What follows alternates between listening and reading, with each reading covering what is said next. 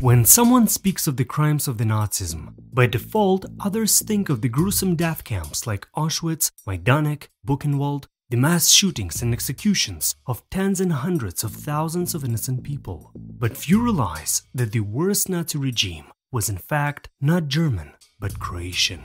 After Yugoslavia collapsed under the blows of Hitler's and Italian forces, the independent state of Croatia, NDH, was established on the territory of Croatia, Bosnia and Herzegovina. The head of the newly created state was Ante Pavelić.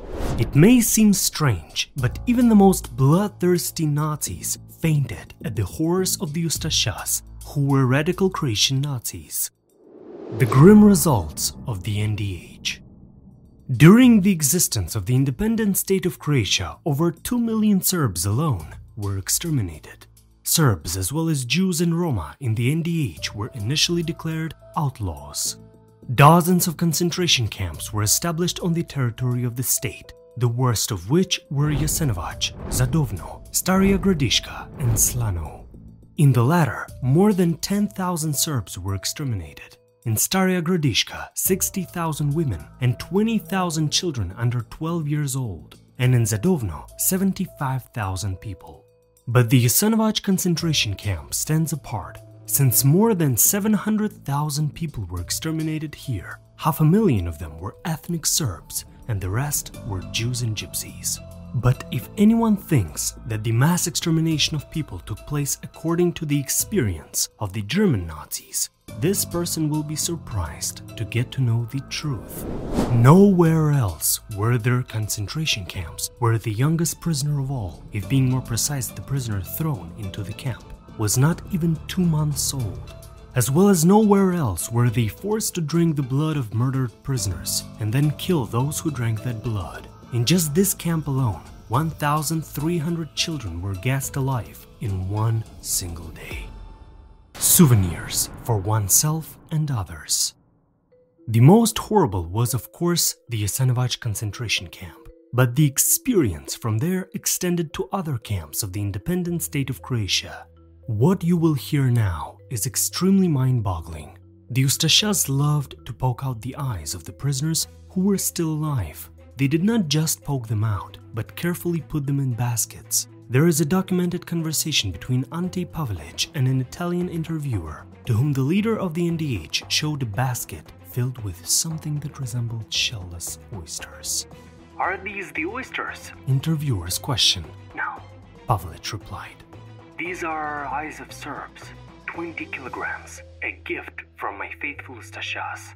The eyes became the material for the beads worn by Ustashas. And not just eyes, some wore belts of human skin, to which they attached severe tongues.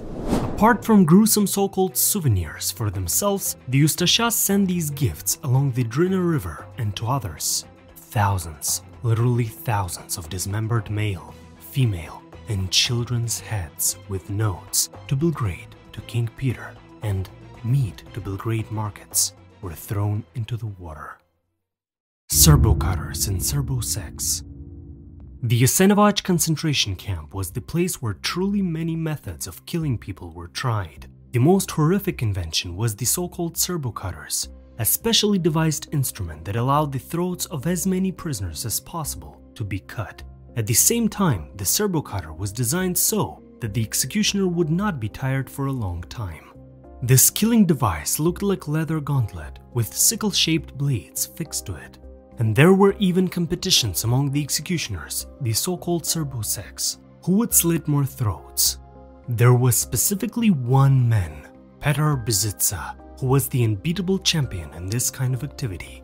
During only one night, August 29, 1942, he slit the throats of 1,360 prisoners. The so-called champion received from his superiors a gold watch, a little piglet, a lot of wine and silver dishes. Death as salvation. But death by Serbo-cutter can still be considered relatively humane compared to other methods. And not all unfortunate prisoners were lucky enough to lose their lives so quickly.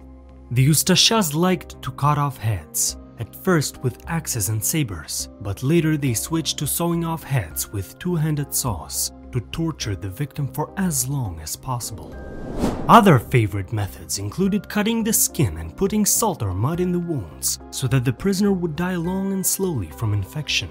The Ustashas burned their genitals with fire or simply tore them out, as they also tore out the fingernails of prisoners. In addition to their eyes, prisoners had their fingers and toes, ears, noses and tongues cut off. Sons were forced to rape their sisters and mothers, and then the rapists had their genitals cut off and given to their mothers and sisters to eat. Those who were relatively lucky got an awful needle through the heart, and those who weren't lucky were suspended by the ribs from a hook, and afterwards a long and painful death awaited them. One of the most favorable types of execution was to put a rat on the stomach and cover it with a metal lid. Then the lid was gradually heated until the animal, seeking shelter, chewed through the prisoner's stomach. Prisoners were drowned en masse in the Sava River and in the sewers that flowed into the lake, which was the only heater of water for the prisoners, causing many to die of corpse poisoning and outbreaks of various epidemics. The camp had a so-called death poplar, to which prisoners were stapled with nails. But that's not all. It is a documented fact that one time 160 prisoners were herded into a barracks and locked up for weeks without food or drink. When the barracks was reopened, only a few people remained there, eating their dead fellows. In addition to the serbo cutters, serbo hammers were invented to smash the heads of the prisoners. And the brick kilns were converted into crematoriums, in which the dead and the living were burned. In winter, prisoners were stripped naked, doused with water, and locked in a barracks, where everyone gradually died of frostbite. During the construction of the Zagreb-Belgrade Railroad by prisoners, more than 10,000 people died. When prisoners were exhausted and fell, they were walled up alive in the railroad embankment, which is still called the Embankment of Death today. Son of Satan. This nickname was given to Miroslav Filipovich, a crazy, there is no other way to describe him, priest, who demanded that his wards kill everyone, especially the children.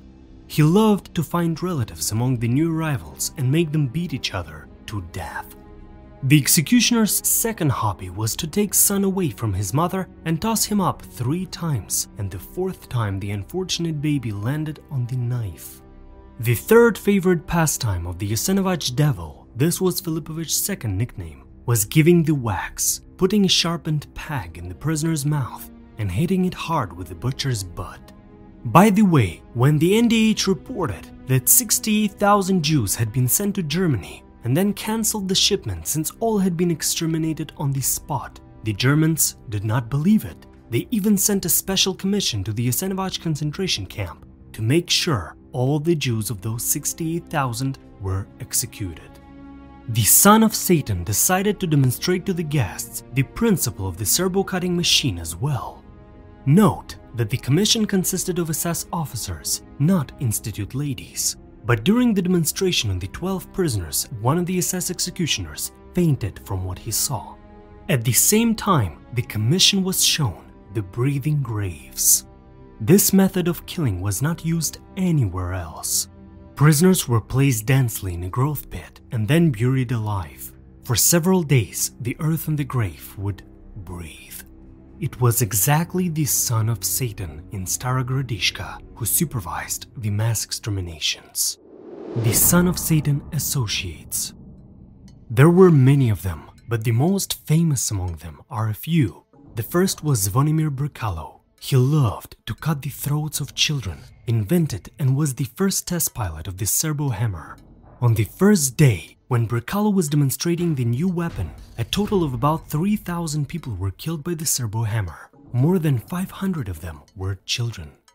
The second is another madman, Dionysius Yurichevich, to whom these words belong. Today it is not a sin to kill anyone if he disturbs our Ustasha regime. I will take a machine gun in my hand and shoot everyone who will oppose the state and the Ustasha authorities. Do your thing. The history of this camp also knows a unique case in which old Vukashin refused to praise the leader of the NDH. His ears were consecutively cut off, his nose was cut off, his eyes were gouged out, and at the end he said only one phrase to his executioner, Nerozetsu. "Boy, do your thing." The enraged Ustasha man cut out the old man's heart and threw him into a pit, but he himself later wrote in his diary, "I couldn't kill anymore. Petrar Brzyza won the bat by slaughtering 1,360 prisoners, and I silently paid him the forfeit. Since then I have had no peace. At night there is no sleep. As soon as oblivion sets in, I see the old man's clear gaze again, and hear that unbearable, 'Boy, do your thing.' I am turned into a lump of terror and pain. I am powerless against this nightmare. Day and night I am haunted by the calm face of Vukashin of Klebts." Subscribe to this channel for more videos and leave a like.